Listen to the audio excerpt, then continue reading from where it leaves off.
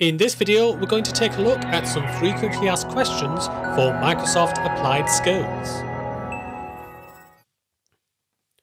Hello, I'm Philip Burton of idodata.com.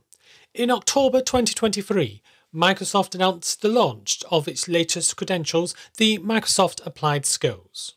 So this is a skill-based assessment which is assessed over a couple of hours. So instead of you taking an exam with multiple choice questions or can you put these particular stages in order, you'll be given a series of assessments to actually do. So it consists of a lab in a virtual environment. You'll have 2 hours to complete the assessment. So you need to review the instructions, access the email messages in the virtual lab, which gives you the instructions, and then log on to the relevant technology. In November 2023, Microsoft held Microsoft Ignite in Seattle, Washington, and there were a number of sessions relating to certifications and the Microsoft Applied Skills.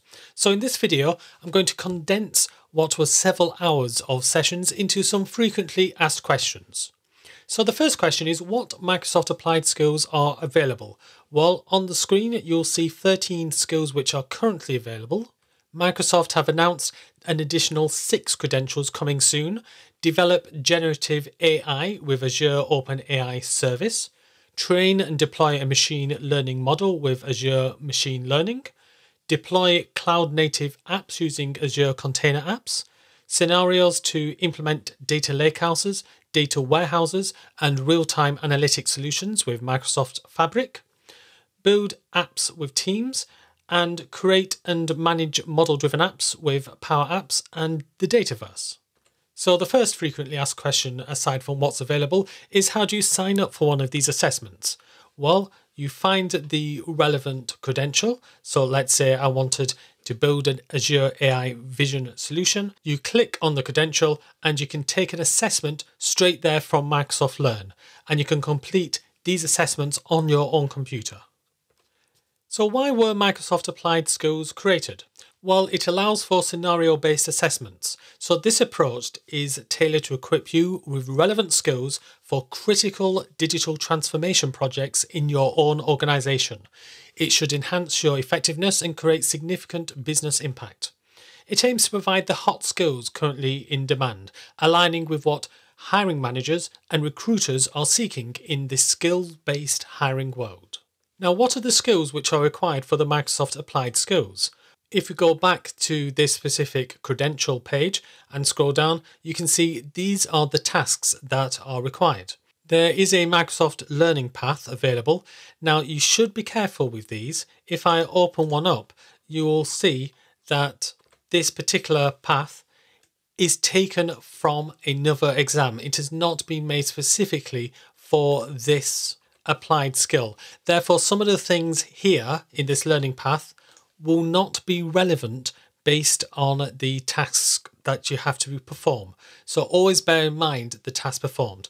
What is really great, however, is quite often at the end of an applied skills learning path is that there will be a series of pages specifically for the applied skill.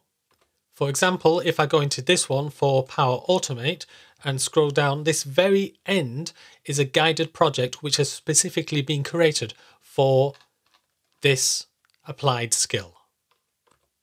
So next, what is the difference between Microsoft Applied Skills and the more traditional Microsoft certifications? Well, Microsoft certifications are a role-based assessment. They validate technical proficiency across various jobs and roles. So they encompass a broad range of skills relevant to a specific role, such as AI engineering or the data science. They generally have a specific role in their name, such as Azure Developer, Azure Architect, Azure Admin. Microsoft Applied Skills, on the other hand, is a skill-based assessment. They're designed for individuals who require specific skill-based sets for a current project they are working on. They are more targeted and in-depth. So if I go back to this Power Automate Applied skill, you can see that there are these 5 tasks. These tasks are part of the PL 100 certification. So if I look up PL 100 and go to the skills, the study guide, you'll see under Microsoft Automate that we have basically the same skills which are required. So here we can see Power Automate flows. We need to create triggers, we need to create flows, we need to do approvals, that sort of thing, which is already in the PL100. So instead of having a very wide series of skills, which includes Power Apps and the AI Builder, here in the Microsoft Applied Skills, we've got a very narrow set of skills, but at the same level as the PL100 exam. Next, what is the difference in the assessments between Microsoft Applied Skills and Microsoft certifications? Well, the process to earn a Microsoft certification typically involves studying for and passing a proctored exam. So that's an exam that you are being monitored, maybe through a webcam or in person at a test centre. And it tests a breadth of skills in a particular role. It's a role-based exam. The Microsoft Applied Skills assessment is lab-based, consisting of tasks relating to a chosen scenario.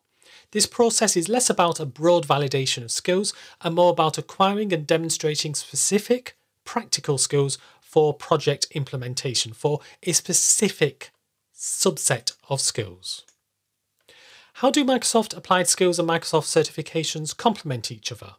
Well, people who are either already in a specific role or aspiring to enter one find role-based certifications beneficial. These certifications showcased a broad set of skills required for a particular role, offering a comprehensive validation of your capabilities within a broader professional scope. For hiring, certifications are often the first filter in the hiring process, and for me personally, I got one of my jobs, or at least an interview to the job, specifically because of the certifications on my CV or resume. So for general roles, certifications play a vital role. Others might already be in a role or are looking to quickly adapt to implement a specific project or scenario. For them, applied skills provide a more focused and practical approach. This pathway is ideal for those needing immediate, project-specific skills rather than a broad spectrum of role-based abilities. For specific projects or to upskill an existing employee in a particular area, then applied skills become more pertinent than certifications. So are Microsoft certifications being retired in light of this new Applied Skills program? And the answer is no. Microsoft is not doing this. Certifications continue to be in high demand and are an integral part of Microsoft's educational offerings. In fact, there's been significant growth in certification demand, particularly in the data and AI sectors. Still wish they'd bring back the SQL Server certifications though. However, individual certifications can naturally be retired as part of their natural life cycle, especially when certain skills become less in demand or they evolve. What feedback has Microsoft received regarding their new Applied Skills program? Well, the feedback has been about focused learning. Members appreciate the focus of applied skills on specific subjects. Career advancement. It's useful for individuals considering a career change or wanting to augment their current role with specific targeted skills. Accessibility. It's currently free as of the time of this recording, but there may be a change later. And promoting personal and professional growth. Applied Skills empowers individuals to enhance and showcase their abilities, helping them to raise their professional profile and open up new career paths. What is the expected longevity of Microsoft Applied Skills credentials? After all, the certifications quite often have an expiry date. Well, currently Microsoft Applied Skills credentials do not have an expiry date.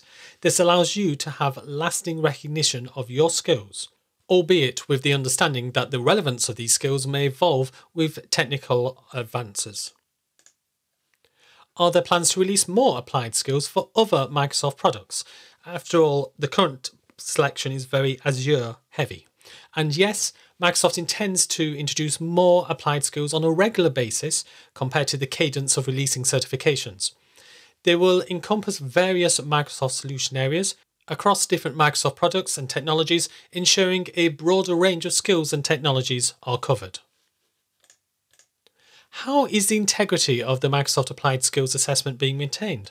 Well, while it's not a proctored assessment, you must apply the skills and knowledge gained from the learning paths in a lab-based assessment. This method ensures that you truly understand the material and can apply it in a real-world scenario rather than just repeating information learned from texts. This practical approach is more challenging and can't be circumvented through traditional study methods like brain dumps. It requires using specific product features to complete tasks related to the scenarios. This demonstrates your proficiency in navigating and utilising the product effectively. So the lack of proctoring is to encourage skill development and to make the process accessible to a wider audience. So there is an element of trust involved, but Microsoft is open to implementing additional security features. Are there any plans or expectations for Microsoft partners to include applied skills in addition to certifications? Well, Microsoft is actively collaborating with their partner program to explore the integration of applied skills into the existing framework of partner requirements and benefits. This includes assessing when and how it makes sense to include applied skills in addition to traditional Microsoft certifications. Changes require 6 months' notice, so partners can be well informed and adjust accordingly. What's the cost for taking these Microsoft Applied Skill assessments? Currently, it's offered for free, but this is for a limited time only. There has been no announced timeline or future pricing strategy. Can completing Microsoft Applied Skills be credited towards certifications on similar topics? For example, there are 4 current and upcoming Microsoft Applied Skills which are relevant to the PL100 exam. Well, Microsoft has not announced any such integration at this time, but it is considering this for future. Is there a possibility of Microsoft Applied Skills also encompassing technologies from third partners? Well, currently Microsoft is focusing on Microsoft technologies, but it is conceivable that in the future, third-party technologies could also be applied to applied skills. Can we expect Microsoft Applied Skills focused in AI? Well, Microsoft has already launched 3 AI-aligned applied skills. They are natural language processing, AI vision, and document intelligence solutions. As it continues to launch Copilot capabilities across its products, Microsoft plans to incorporate these Copilot scenarios into the Applied Skills program. What is the retake policy for Microsoft Applied Skills assessments? If you don't pass, or if you cancel a Microsoft Applied Skills assessment, you can then take another one after 72 hours. Will there be Microsoft Applied Skills assessments for the Power Platform? Well, there are currently 2 assessments and there are 2 coming. They are create and manage Canvas apps with Power Apps, create and manage automated processes by using Power Automate, and then coming soon, build apps with Teams and create and manage model-driven apps with Power Apps and Dataverse. How is Microsoft balancing the number of certifications and applied skills offerings? Certifications are generally role-based and cover major roles that rely on Microsoft technology. The number of new certifications has slowed down given its maturity and robust size of the number of certifications. For Microsoft Applied Skills, it is anticipated that over time, there will be more applied skills scenarios than there are certifications. This is because they are newer and their scope per applied skill is smaller. And then finally, how does Microsoft decide whether a new area of technology requires a certification or a Microsoft Applied skill? Well, if the technology aligns with a clear, definable job role that requires a broader range of skills, then a certification may be the appropriate route. Where the focus is on a very specific problem or a task within a broader job role, then an applied skill may be more appropriate. For example, a role like prompt engineer might not currently necessitate a full certification due to its specialized nature. However, it could be the perfect candidate for an applied skill as it represents a specific skill set within a larger technological context. The decision also depends on market demand and the evolving landscape of technology. What may not require a full certification today might become significant enough in the future to warrant one. Well, I hope you found this video useful. Now, Microsoft is going to keep expanding the number of Microsoft Applied Skills. If you want to stay up to date, then please go to our website, idodata.com, and go to our blog. If you found this video useful, then please like it, and why not subscribe and click that bell? That way you'll be notified of any new videos. I'm Philip Burton of idodata.com. Thanks for watching and keep learning.